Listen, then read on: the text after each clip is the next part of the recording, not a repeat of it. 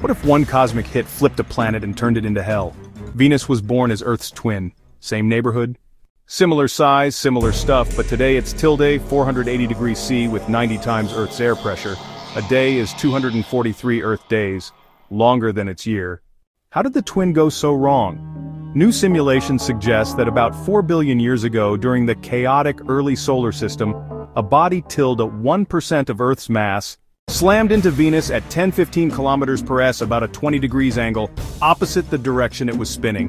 That impact could stall the spin and flip it into retrograde rotation.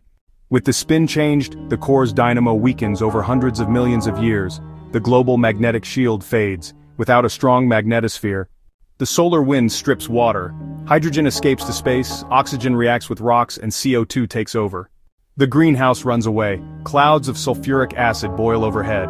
The surface bakes. Venus becomes a slow-motion disaster. Not in a day, but over eons. A warning in the sky of what happens when a planet crosses a tipping point. Could there have been a calmer, Earth-like Venus before the flip? Some studies even report phosphine in the upper clouds, still debated, where temperature and pressure are almost Earth-like. So here's the question. Did one impact rewrite a world, and could life cling to the clouds of a world that died? What do you think?